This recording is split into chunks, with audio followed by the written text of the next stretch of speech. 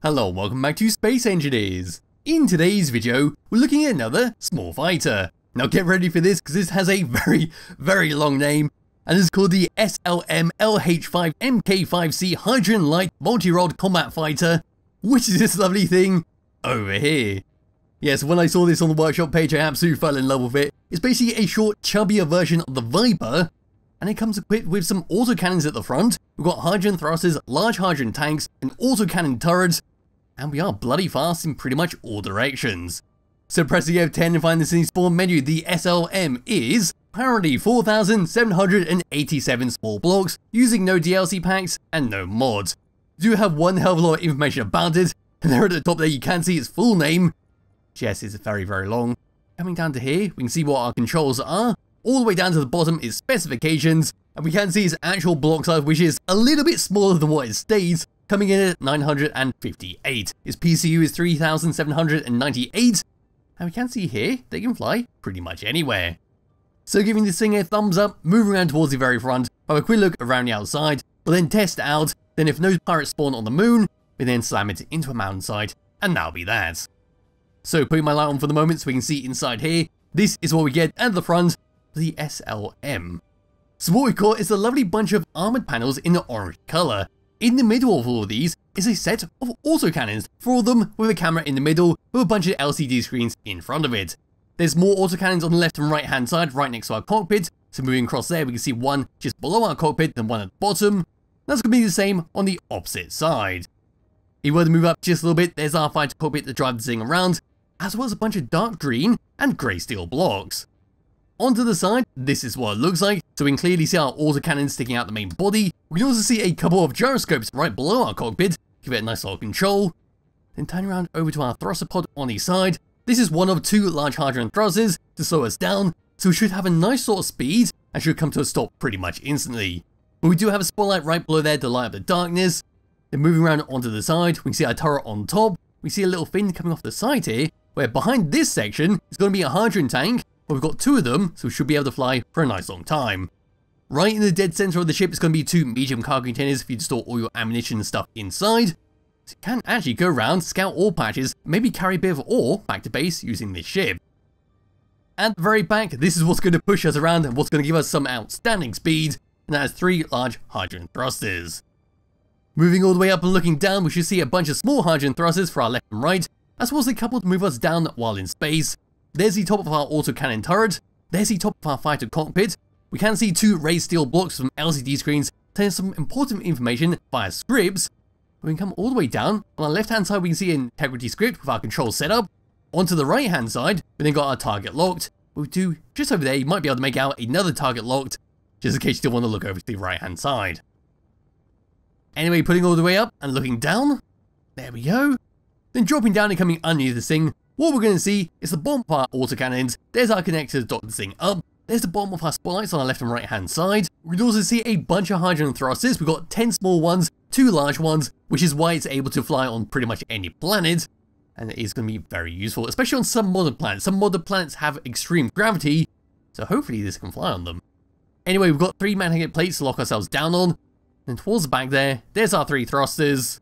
And that's pretty much it for the outside of this ship. But now what I can do is just grab hold of my character, we can go through the controls. I don't think any space pirates are going to spawn on the moon. They might pop in, I'll actually search around before I end this, before I crash it into a mountainside. But yes, these are the controls we get. We got 2 tabs to go through, where number 1's going to be for our main tab, which can be for all of our weapons and useful stuff. So number 1's going to be for all of our autocannons, fire them all together, so the 4 in the middle and the 4 at the back. Number 2 is to turn our turret on top on and off. Number 3 is for our front hydrogen thrusters, so we can go to cruise control. So moving forwards, as you can see, we won't slow down. Putting that back on, we'll come to a stop. And number 4 is going to be for our camera at the front, right next to all of our autocannons. So firing that, we get a good view of what's going on, and precisely aim where we're shooting. Number 5 and number 6 for our magnetic plates and connectors underneath. Number 7 for our spotlights at the front to turn them on and off. There we go with that. Number 8 and number 9 to turn on and off our hydrogen thrusters all the way around the ship, where 8 is a universal toggle on, and number 9 is for a universal toggle off. Onto tab number 2, we then got a beacon to turn them on and off. Number 2 is for our projector, where if we also hop out, this thing is projecting the entire ship. So if you ever took damage, like say we got taken off on the top there, back into here and turn it back on, there we go. You can see that will project all the missing blocks to make it super easy to repair this thing up. Number 3 is once again for our turret to turn it on and off. Number 4 is to turn off our programmable blocks and spotlights at the front. So in first person view, looking over to the side, and press number 4, that'll turn it off. Pressing again, it'll come back online. Number 5 is for our gyroscopes to turn them on and off. Number 6 is once again for our hydrogen thrusters to turn them all on. Number 7 is for our batteries to auto or recharge. Number 8 is for our hydrogen tanks to stock power on and off. Then once again, number 9 is for our hydrogen thrusters to turn them off all the way around this ship. And there we go, that is that for the controls. So now what I can do is quickly fly this thing around, hopefully some space pirates will spawn. If not, like I said, we'll slam it into a mountainside. So moving forwards, as you expect, we are bloody fast thanks to our hydrogen thrusters at the back there. Coming to a stop, we are also very fast, which is very good for a small fighter. You want to be extremely nimble to move around and dart across a battlefield, and of course to maneuver around some tight areas. Moving left, and moving right, again, some very respectable speed with that. Moving up, again, we should have one hell of a lot of speed faster than moving forwards. That's to be expected from a ship that can go on all planets. And then coming to a stop, as you can see, we do take quite some time. This is the slowest out of everything. That is to be expected in space, because you don't really need to have too many thrusters if you're cruising around. But as for gyroscope controls, this is what we get. We are very floaty, but it does have a small hint of weight. It's not completely floaty, it doesn't feel like it's a piece of paper just flying in the wind. It does have a bit of meat, which is always nice to have. But with that all done and out of the way, now what I can do is just fly around for a bit, try and find some space pirates, and then if not, I'll cut back and we'll slam into a mountainside.